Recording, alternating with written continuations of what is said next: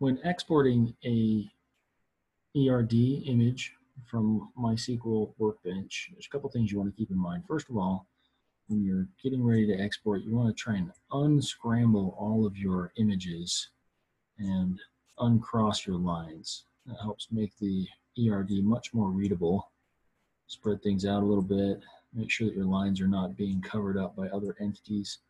It tends to make them a little harder to find or harder to read. So you want to shuffle things around just enough that you have clear lines of connection so you can see all of your relationships and all of the many to ones as you need to see them. It helps you to be able to read your ERD a little bit better.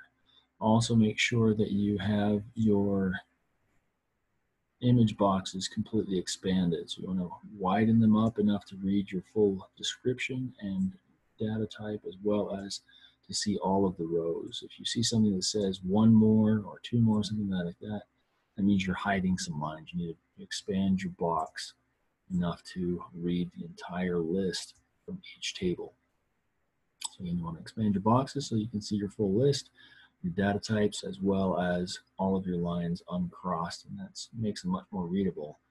And the next thing you want to do when you export, so through MySQL Workbench, you go to your File, Export as PNG, and that will create an image file of your ERD for later use. Okay, so just go through that, pick a nice file name you like here, AP ERD,